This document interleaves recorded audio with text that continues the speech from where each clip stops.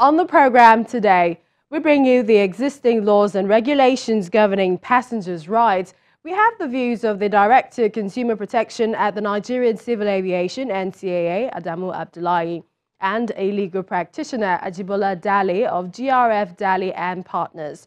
They spoke on the rights of passengers and the airline's obligations and the applicable laws regulating the Nigeria aviation industry, respectively. Also today, Section of Business Law of the Nigeria Bar Association, Xray, the Petroleum Industry Bill and the lifespan of reforms in Nigeria.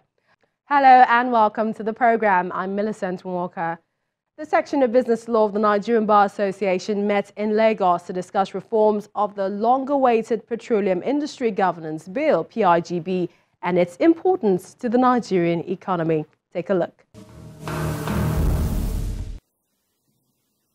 With assent to the Petroleum Industry Governance Bill, PIGB, by President Muhammadu Buhari still pending, stakeholders in the country's oil and gas industry believe its passage will present opportunities for the nation's economy. They spoke at the round table of the Section on Business Law of the Nigerian Bar Association in Lagos. One of the panelists, Austin Olorunshola, gave a background into the petroleum industry in Nigeria and how rapid legislation has aided development of other countries in the sector. Buyers are becoming sellers.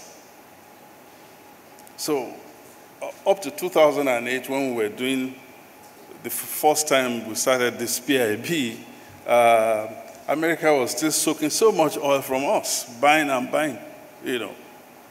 It's no longer the same. So the trading routes trading relationships have all changed completely. You know, importers have now become exporters themselves.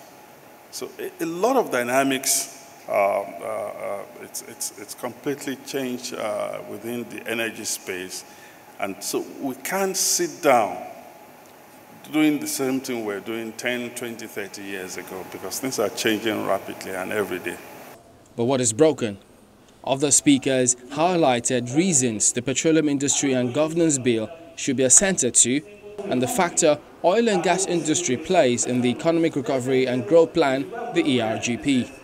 We have policy, supervision, regulation being done by the same people. You have the Department of Petroleum Resources, DPR, which essentially is the regulatory arm. It's being supervised by the ministry, and also the minister is also the chairman of NNPC, which is the commercial entity. NNPC also in a number of areas, they operate monopoly, especially in terms of the gas pipelines, and they also issue regulations as well.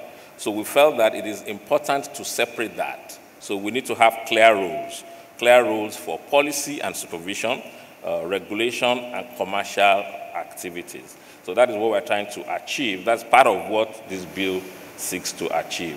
The benefit is that we can grow reserves. The word is that our reserves are declining and the cost of not passing it. So what I'm doing here is what I call the cost and the benefit. So the benefit of passing the Petroleum Industry Administration Bill is that we have a statutory framework to grow our reserves.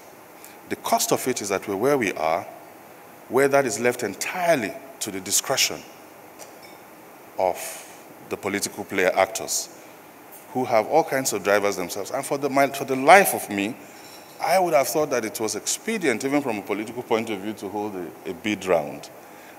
As the committee set up to look into the drafting errors and other issues report to Mr. President, key players expect the benefits of transparency and accountability in the sector. The point also is that the sector has been on the decline because of this cloud that's been over the sector. So it's imperative that that cloud be removed and very, very quickly. We have spent too much time on this and we need to get things going. I think it's a shame that we didn't get that done because that really would have been the catalyst to ensure that the other three parts of the Petroleum Industry Bill were actually passed. So we hope that, it's still going to be done within this administration.